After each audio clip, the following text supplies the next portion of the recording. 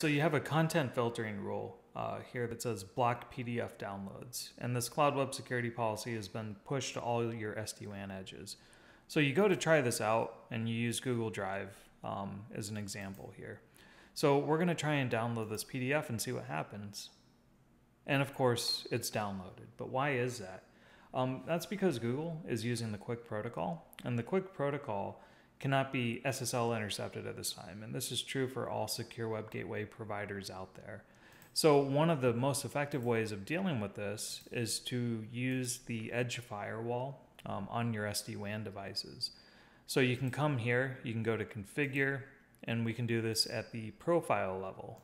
So the profile level is always a good way to distribute configuration out to all of your edges. So if we come here, we're just going to add a new rule, and we're going to say block QUIC.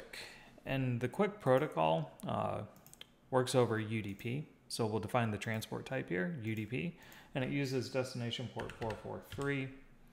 And so we'll come here and do an action and say drop. So we'll go ahead and save this change.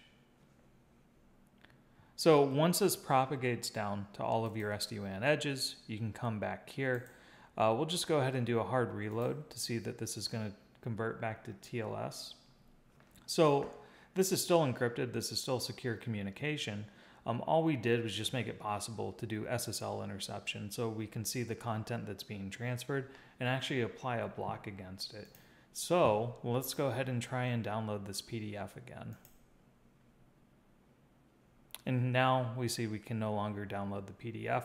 So our rule is working like it's supposed to. We can go to Cloud Web Security and we can check the web logs to validate that this is actually working as expected. So if we come here and look, we see that the file download for this Google Drive file has now been blocked.